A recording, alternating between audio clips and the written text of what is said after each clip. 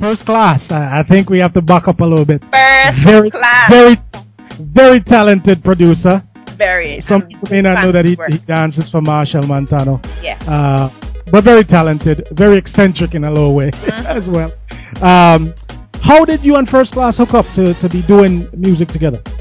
Well, it's been a while. I've been trying to, search these producers and get onto them. And I actually met him. I met him a few years ago when I was in Trinidad, along with Business Signal. And since then we met and so on. Of course, there's the distance and things and so on happen and you lose contact. And I had reached out to him through a friend of mine, which is the CEO of COT down in Trinidad. And he made contact again to First Class on behalf of me. And then one day I just saw First Class follow me, just click the follow button on Twitter. So I'm like, yes, I got him in. And since then, I linked him with contact, sent on the rhythms them, and work is gonna start pretty soon.